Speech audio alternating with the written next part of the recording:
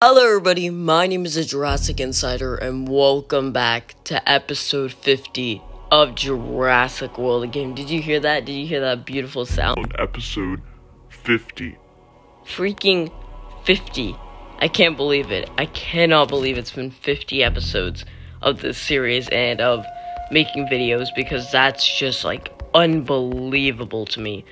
And it's just insane to me, guys, and this is gonna be so awesome. I love this so much, and I can't believe it. Once again, it's just an insane fact of life that we've got into episode 50, and yeah, I can't wait. I can't wait to see what the future holds for the series, and I've got lots of things to show you guys today, lots of exciting stuff to do. To celebrate episode 50 and kind of just, celebrate the channel and the series and everything that's been going on so far. Because a lot has gone on and a lot has changed and whatnot, and it's important to commemorate that, and that's exactly what I want to do today, because I wanted to make sure you guys feel thanked and that you feel like you were a part of this channel and you are a part of this channel moving forward. And you guys really are, and I really want you to know that, so hope you guys do. So, for right now, for this part of the episode, I think what we're going to go and do is we got some new guys in the hatchery. None other than Bumpy.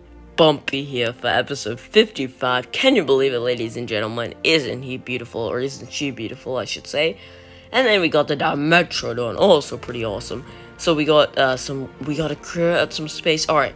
First of all, I think I can't stick it. It's about time he goes. So sorry, he's been an awesome tournament creature, but it's about time he goes. Same thing with Therizinosaurus. This guy was our first legendary, boys and girls. Can you believe that? That was nearly, 30 episodes ago, whenever we actually got him episode 14, so very early on. But still, see all this progress. We'll go ahead and take a look at the park. Like I said in the title, this is going to be kind of a park tour. If you don't know what that means, because I mean, obviously, you can see everything here. It's mainly just going to be me taking a closer look and just kind of talking about each of these dinosaurs. Not every single one for like an hour, but you know what I mean. Just kind of talking about each one of them, scrolling over and just kind of discussing some plans I might have for some of these dinos, and also just a couple updates, some very big updates. So let's go ahead and get out the Dimetrodon. Oh, yes. Oh, yes. Oh, wait, wrong area. Wrong area? Put him in the wrong spot. Alright, there we go. There we go. Alright, let's see him. Let's see him. Oh. Oh, he walks so slow, but he's so cute. I mean, ugly, but cute. I love him. I love him. Oh, wonderful. He's so much cooler than I thought he was going to be. I don't know what it is about him. I just like him a lot. Stats, pretty good for a legendary. Pretty standard attack, though. Not bad on the attack part, though. I will say that. Let's go and see what badge we got. Tiny Terrors. Interesting one. Alright. What is this? Is this Oyops? Oh, okay, I thought that was, Mastodonsaurus. Alright, let's plug somebody back in here, for the time being. Do we want to do another tournament creature? Okay, what did I want episode 55 to be? 55 was supposed to be, like, 55 was supposed to, oh yeah, Pachygalosaurus. He's been in here since episode 26, so, Pachygalosaurus, and then I said episode 60 was supposed to be Megalosaurus and Troodon, so we should probably put one of them in there. I was actually thinking we should probably put both of them in the same time, which we can actually do if we clear, Bumpy. Let's go, guys. This is our first, like, special creature. Oh, no special, like, incubation animation. Surprisingly enough. Oh, yes, look at the little sparkles or whatever. That's so awesome. Oh, I wish we could see it in action here. Alright, there we go, boys and girls. There we go. And that's 10 legendary creatures. Oh my freaking goodness. Look at him. Look at her. Oh, she's beautiful. She's absolutely beautiful, guys. Oh my goodness. They captured perfectly. Did they get the asymmetrical horns? What? Did they not? Hold on, I need to get it clear. Oh, no, they did. They did. Beautiful. That's the best part. Oh, the horns. Oh, I love her. Not a little different, but just a nice little extra creature. Now, what I've seen from stat-wise, she is kind of average if you look at that. 560, 262, a lot better than Acanthostega still. It still has the same amount of attack, but about 100, like 50-ish, I think, extra health, though. So that's the main factor, is that it's got a lot more health. But aside from that, it's really not going to compete with a lot of other guys. Unfortunately, it doesn't even have as much health as Therizinosaurus for that fact. But I do like it a lot more just because the attack is a lot better. So let's go ahead and see how those two guys rack up. Let's find a, there we go. Alright, so I did have to do Clash of the Titans this morning. That's why, some of these guys are dead. Alright, Bumpy, there we go. Look at his shiny little thingy in the bottom right-hand corner. He's beautiful. So definitely worse than some of the level 20 legendaries. Better than Ankylosaurus, actually. So it does consider it our best herbivore.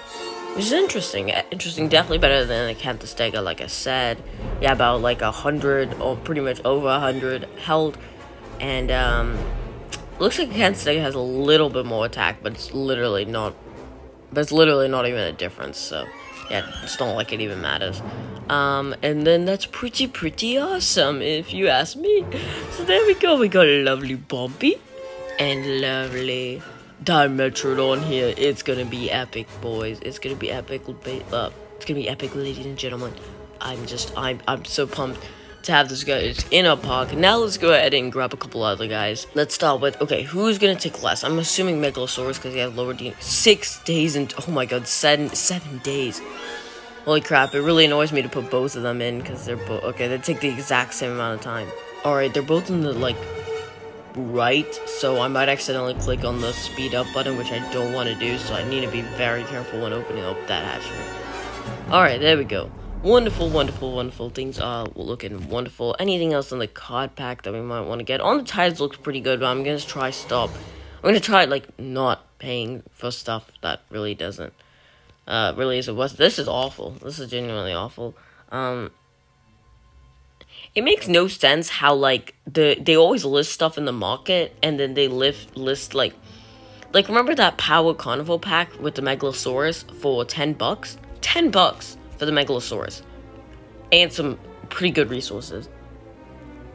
But then they list things like the Megalosaurus for $100, 10 times as much. It doesn't make a lot of sense to me, guys. It really doesn't, personally speaking, but, you know, whatever.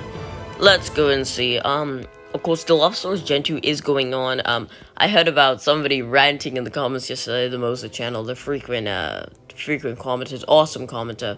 And he was just ranting about the fact that, he's trying to get into Dilophosaurus Gen 2, the Dominator League. But, that reminds me, actually, talking about him, some important reminders. So let's go and find, an influential guy here for us to go into his paddock. Alright, let's see, who do we want to go into? Who's this? That's Rajasaurus, I think. Yeah, let's just go into our Rexy. Let's go into Rexy's paddock. Alright, guys, so while we're in here, I really need to talk about some important stuff, because this is episode 50 after all. It's a big day, a big event, and I want to congratulate you guys, and I really just want to thank you guys so much for the support, for the series, on the series, and it's just unbelievable what you guys have done for me. It's just unbelievable. And the bottom line is, guys, I just really want to congratulate you all for just being awesome and subscribing to the channel. So, to do that, I'm actually going to be starting a new thing, where I'm going to be announcing new subscribers every single episode, basically, announcing any new subscribers, and we're basically going to do this until the channel starts really speeding up and we're getting multiple subscribers a day, like 7 or 8 subs a day. For right now, when we're only getting, like, 5 a week, not really 5 a week, like maybe 2 or 3 a week, it's not really necessary right now, if you know what I mean. So I feel like I can slow down and kind of congratulate individual members for subscribing to the channel. So the way this is going to work, and something I really need to keep in mind, is all you have to do is just subscribe. Just subscribe, and nothing special, just subscribe. You don't have to comment anything, just subscribe, and I'll see it in my subscription box. Make sure you have your subscriptions on public if you want to be announced. If you don't want to be announced on the channel, if you don't want to be, like, recognized, but you still want to sub to me, always just sub, but make sure your subscriptions are private. But if you do want to shout out, make sure to turn on your I don't really know how to do that. I might link a video in the description if I can remember. I gotta make a description for this video. I haven't done one since episode 15, but I gotta make one for this episode for some important links. So yeah, that's pretty much it. And the thing to keep in mind though is, say you subscribe in episode 51. Say you really liked episode 51 and you decided to subscribe to the channel, which is great. But then you watch episode 52 and you don't see your name now. And you keep watching and your name isn't announced until episode 55. Now, the reason this is because I usually pre-record a lot of episodes over the weekend. I don't make a lot of videos during the weekday. Just because I recorded that day doesn't mean that I posted that day. I do schedule uploads. As many of you guys know, that's how I make sure I can do an episode every day, although that's not really happened in the past couple of days, obviously. And that's kind of how it works. So if you don't see your name pop up, that is the main reason why. So sorry about that. And you will get it eventually, I promise. I can't tell exactly when I'll stop doing this, but I will, and I will notify you guys. I won't just stop completely. So that is going to be something new. Subscribers of the day. That is going to be a new part, a new section of the video, basically. Usually towards the beginning, you'll see it. And now, you might be wondering, what about the previous subs? What about the previous subscribers? The people who already subscribed to the channel. Like, what about you guys? I mean, you guys, I'm not gonna lie, are the most influential subscribers yet. So wouldn't feel right to not include you guys, right? And don't worry, I've taken that into account. And up here on the screen, I've listed all of the previous subscribers of the channel right here. And you can see your name here, pop up here. So thank you guys so much. I didn't include my friends and family. I did not include them. Mainly because of the fact that there's just a lot of them, and I thank them individually whenever I see them, especially my school friends and everything like that. So thank you guys so much to them. But I want to really congratulate the random online people that have really changed my life. So thank you guys so much to those people. Now, you might see your name missing from this board, and that's because I want to actually give you guys a special shout out. 3 individual members who have completely changed my game here and really shaped who I am online, and just been absolutely amazing. They're all big commenters. I always see them frequently commenting on my videos. And so here we go. Here are them 3 in chronological order of when they started appearing. First up, we got Serrata V. This guy, he first popped up in episode 12, I think, and he has so much respect, dude. He's just the biggest motivator ever. He's always saying something absolutely crazily respectful in the comments. And I just cannot believe like that someone out there has like that much respect for the channel. And I thank you so much. Like the fact that he has like that much insane respect for some stupid online channel that plays this stupid mobile game is unbelievable. And plus, he's an amazing content creator. If you haven't seen him, I'll link him in the description if I can remember. He is an awesome creator. I highly recommend you check out his ARC videos. They're very well edited. And he posts frequently as well, so highly recommend you check him out. And he's just awesome in general. Next up, we've got Tiki the Gamer. Now this guy, I would want to say before the 3rd one, he was my most frequent commenter. Because even though Serrata V was kind of really the one who used to comment the nicest comments, I thought Tiki, he would always just be there, and he'd always just be there very frequently. And he was kind of the only commenter for a very long time. And then randomly, he just kind of disappeared. I guess he might have just got bored with the series. Maybe he's just, busy something else. I don't want to take anything away from him, because he's probably just busy doing something else. So I wish him the best, because he did kind of carry me for a lot of these episodes, and we had a lot of fun conversations. So he is pretty awesome. So I want to give that to him. And then finally, we got the Moza channel, which was most recently. They probably have the most comments on my channel. Let's say at least 50 comments altogether across my channel, and we just had some amazing conversations. I have so much respect for that dude. The fact that he can just comment, like, the fact that he spends time out of his day just to comment all this amazing stuff, and we're always having great conversations. He's always talking about his own personal experiences in Jurassic World, the game. It's so amazing to see him connect to the channel, and I love seeing that. And I wish and I hope more people can do that in the future, because I really want to hear. I promise you guys, I read these, I promise you. If you just talk about your park, I promise you I will read this. What I also promise you is that you're probably getting really bored commenting in these videos, because it's really annoying to talk about your own personal experiences in the comments, and I feel bad for you guys. And that is why I officially released my Discord server and Instagram to the channel. That's right, Jurassic Insider is continuing its brand, expanding its brand, and we've got brand new medias and platforms to work with. And it's going to be absolutely crazy, so you can find both of them in the description down below. Instagram is mainly just going to be an extension of my YouTube channel. It's going to be wherever I'll just post stuff. It won't just be Jurassic World, the game related. It'll be any kind of type of Jurassic World content. Kind of just an extension of the channel, photo related, basically, until I can get a, what is it called, like a community board on actual YouTube. Once I can request that. And I think that'll be great. I think it's a great way for me to connect to you guys, and it will be awesome. But even better than that, I got a Discord server, boys and girls. We finally have a server for the channel, so this is gonna be where I'm gonna host all the private information, so a bunch of leaks and stuff, basically, upcoming news events for the channel, and that's where you can really talk to me. Like, we'll have one-on-one conversations with me. Well, I mean, obviously there'll be other people there, but you know, you can really just kind of talk to me. And other people, and we can really connect there. So I hope some members join the Discord server. I hope even more join the Instagram. But I highly recommend you become a part of those two.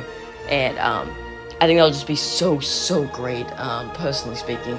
And I can't wait to see what those two can bring to the future.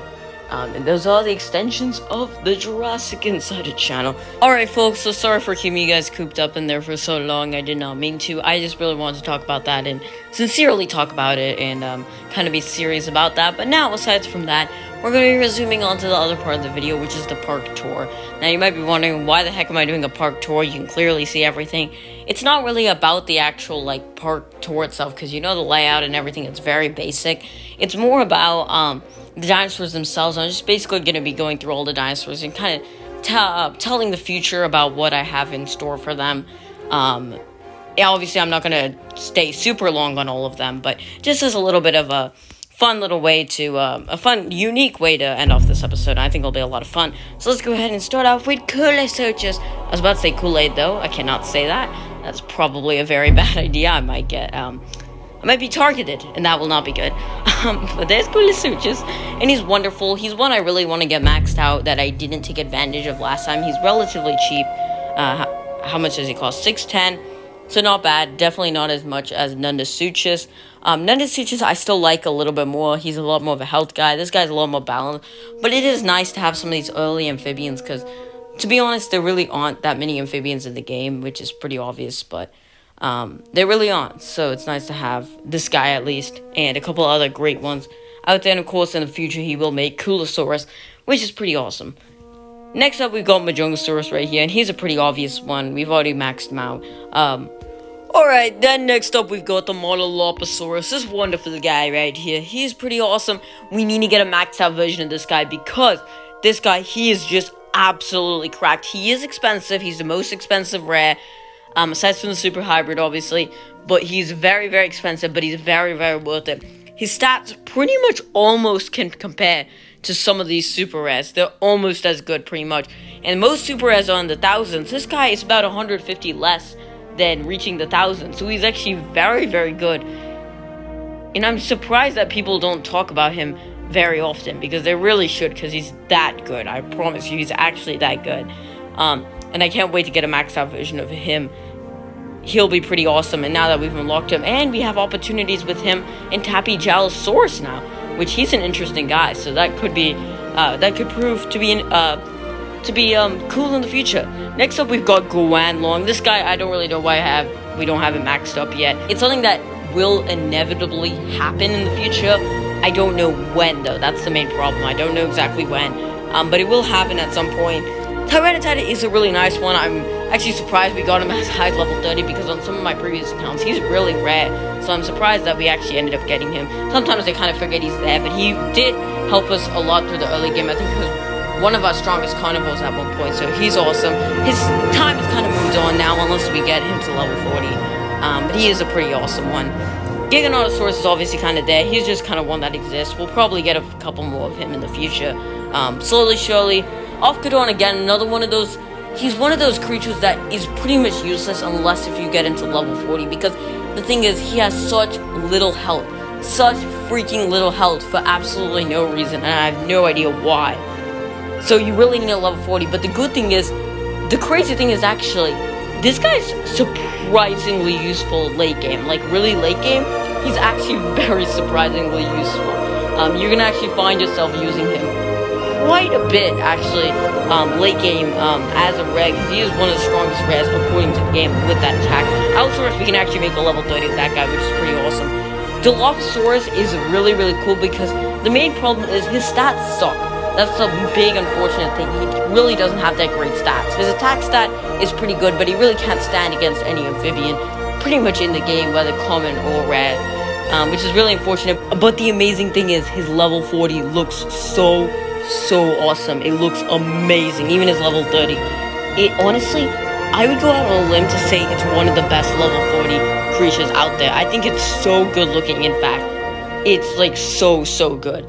I never really got it early on because I knew Dilophosaurus kind of sucked, but honestly speaking, he's very good.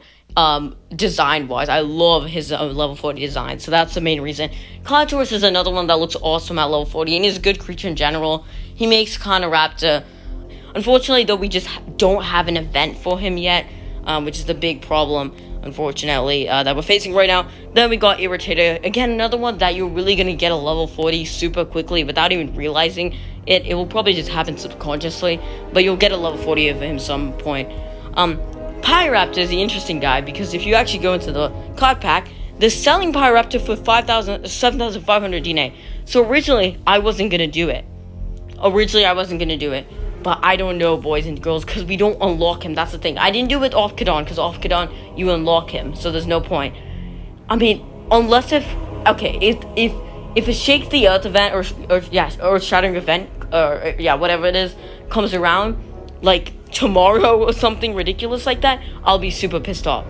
But for right now, okay, let's think about this. Sure, it's a lot of DNA, it's 8,000 DNA, but Spinosaurus was 1,500. Double that. So this ought to be worth it. Because, I mean, think about it. Look how fast we got back from buying Spinosaurus. We were about the same amount of DNA, and that's even after not really playing the game very often after that purchase. When was that? Like episode 45? So like 5 episodes ago, literally. Let's do it. I did it. Oh my goodness, I've never had a level 40 of this guy. Look at him. Look at him, and look at all those evil facts. Its name, Pyroraptor, means fire thief. It has nothing to do with the dinosaur, but the forest fire that led to its skull. That's why. Did you know that the Pyroraptor weighed 400 pounds? That's the same as a adult blackbird. This is so cool. There's so many raptors. That's like a second raptor. Oh my goodness. This is epic. Nice. Oh, he's awesome. I love it. Oh, just like a firebird. Looks exactly like a firebird. I love it. So nice. Now, I mean, we don't have to worry about that. Okay, we're at 2,500 DNA, which is the main problem, but I would consider that a success. Me personally, I'd consider that a success. I love that. I know we kind of just did it, and it kind of just happened, and nobody will probably ever remember this moment, but I'm gonna cherish this. This is pretty awesome. Next up, we got Velociraptor. We'll test him out in probably next episode, hopefully. A Velociraptor, again, another one that you're going to definitely max out. Spinosaurus, he's pretty self-explanatory. He was awesome. V-Gen 2 is really annoying because you can't unlock him at all, which is the most annoying crap on the planet. Which is really why Indominus Rex Gen 2 is really hard to get. Unless you go through the tournament, there might be a V-Gen 2 tournament, but it must have came out a long time ago and not came out since then. Brachiosaurus, we only need one more to make a max out of that guy, which is another just amazing fact of life that I didn't even try on that guy. He just kind of came. Limnoscale is one of the starter amphibians. We have a ton of him from those like feed one creature missions, those type of things. Diplocaulus once again. Labby, we need to make a level 40 of this guy because the Labyrinthodontosaurus is honestly very, very awesome. I actually think that's one of the best starter hybrids you can get, and so he's really nice to have. Nonosteuchus, again, another one you're going to pretty much just going to be maxing out by default. Now, Plastosteuchus is another one of those guys that, unless if you max him out or get him to level 30, he's pretty much not really going to be that useful to you because he has such a low health stat. But boy, does he hit hard! Does he hit hard?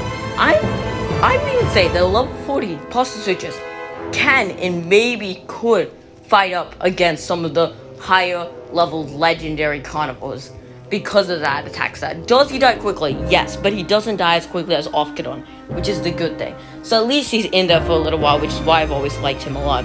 Capra switches is one we need to get maxed out. We unlocked him in everything. I don't want to neglect him like I did last account. He is expensive for a super rare, but I think he'll be worth it. He has amazing health that even competes with some legendaries. He's that good. Alan Qual, pretty self-explanatory. Triple Grenade, surprising we don't have a maxed out version of that guy, even though the paddock is completely full. Hatzigopter is also a nice one to have maxed out, just a nice one in general. ZGN Gopterus, again, one that you're probably going to get maxed out. Early on my last account, I did get Tropicanteris, which is a hybrid of Tropicanatus and ZGN Gopterus. I don't know if I'll get him. I mean, we'll get him at some point if the series goes on. Like I intended. But if not, then that's perfectly fine.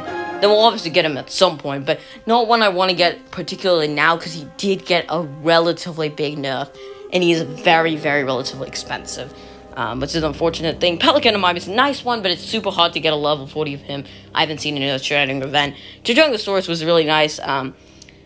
The thing is, a lot of people pass over this guy, but let's be honest, you probably used him the most in your park. If you're a highly experienced player, this guy is the #1 for meat shields and pretty much anything because he's just there at your disposal. So you can use him for anything you want, and that's the best part of him.